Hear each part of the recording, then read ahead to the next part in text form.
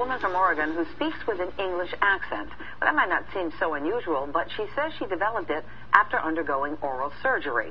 We're going to talk to her in a moment, but first, NBC's Miguel Almaguer has her story. Perfect, Karen. Any conversation with Karen Butler Get that under your belt?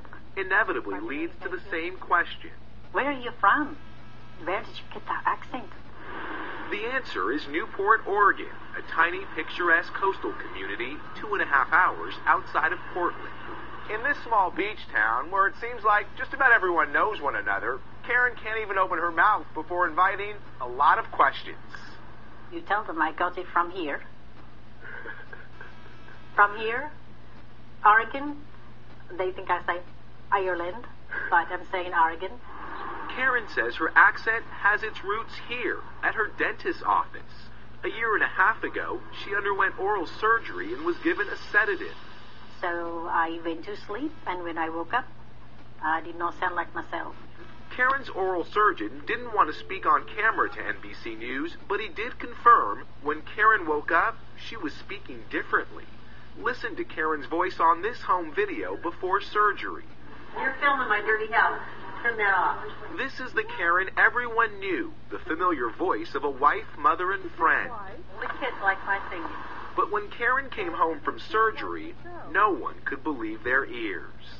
Say Saskatchewan, or say Schenectady, say supercalifragilisticexpialidocious. Well, it was a lot of fun, and even I had fun. So Karen has an extremely unusual neurologic condition that's called foreign accent syndrome. Dr. Ted Lowenkoff is a neurologist who says the syndrome is triggered by a stroke or trauma to the brain. While he's not examined Karen, he's met with her before and says her speech may have been altered during oral surgery. It's so rare, less than 100 cases ever reported, that the average neurologist, even a stroke neurologist, would not see a case in their lifetime. Karen says for months, doctors were baffled by her medical mystery, and so was everyone else. Hi, good morning. How are you? Even now, after 1.5 years with the accent, Busier than all get out. Karen gets questions, but also admiration. I think it's really cool, actually. Like, I wouldn't mind waking up with, like, a cool accent someday. An accent from an ocean away. No, the big long one. A new voice that seems to suit Karen Butler and her family just fine. For today, Miguel Almaguer, NBC News, Newport, Oregon. Karen Butler is with us now along with her husband Glenn, and NBC's chief medical editor Dr. Nancy Snyderman is joining us from Washington. Good morning to you all. Good morning. So Karen, I think there are people at home probably who find this bizarre and might think she's got to be faking this. I don't think you could. Not for 1.5 years. Did you get that at all from people with skepticism? Not really. The most skeptical I've seen is this last week when we were talking to the media, when they have to make sure that everything is only up and up. And so what was it like when you woke up and your voice had changed? That has got to be strange. Well, I had just had dental surgery, so you're swollen and sore, and your family's making fun of your new funny voice, and it's just very simply did not go away. So at first, you think it's just the results of that happening. A week goes by, the swelling goes down, and you're still not talking yourself. And after a month, then you're looking for answers because you know this is just not normal. Yeah, Glenn, were you worried at any point that there might be something seriously wrong with it? No. No. We've had more fun with this than anything else. Her sister came down the first week and she was back on her feet and sat around, drank a couple of beers, and came up with terms and words just to see if she could say it. Spent a weekend doing that. Well, but at some point, did you ever get diagnosed with this? What is it called? Foreign accent syndrome? Did you go to a neurologist and get diagnosed? When I talked to my doctor, and he said, well, there's nothing wrong with you, and there isn't. No loss of motor skills, no problem with my eyes, no facial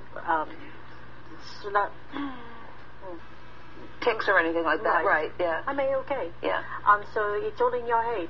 So it's not just that your voice has a different accent. Are you changing word patterns at all, too, or is it just individual words? My sister, Nona, thinks that I have changed my pattern of speech, but I think it's just that it's tinted with this other other sound. Yeah, the other sound. I want to bring in Dr. Nancy here. What do we know about foreign accent syndrome? Obviously, it's very rare.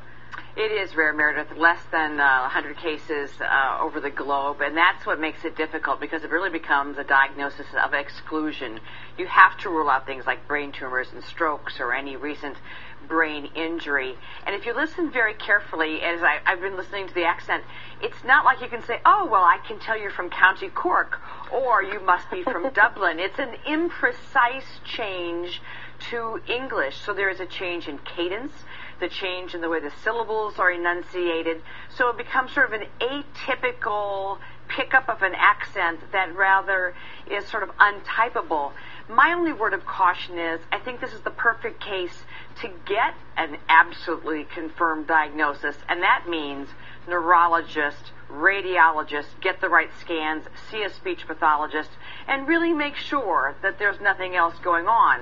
Then, if that's okay, then I'm, perfectly willing to live with this diagnosis. Well, can she get her original voice back, or is this a case of, this one seems to work for her now, so let it be? There are reports that people have this gradually go away. Other cases really go back hundreds of years where we really don't know what the resolution was.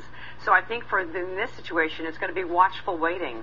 But I would hope that it would be watchful waiting under the guise of a really good speech-language pathologist who can watch the changes. And that means recording her voice, documenting the changes, and really doing it under a professional's watch. Thanks. Yes, Kia. Karen, I get the sense you really don't want to go where you're having a little bit of fun with this, right? Well, it has been, it's just like a new toy, and that's what we've played with it. But like I said, we've had it for a year and a half, and it's like a chameleon voice. Whatever pops out, pops out. And you can't make it be something that it isn't. You can pretend to have a southern drawl or talk like John Wayne, and I can't. Very simply, whatever pops out of my mouth is what pops out. Well, our director, Joe Michaels, thinks it's Irish, but he wants to hear the word Guinness, and then he'll be sure. Guinness? Yeah, it sounds Irish. Thanks. Joe, Irish? Thank you, Karen and Glenn, very much. Nice to have you here.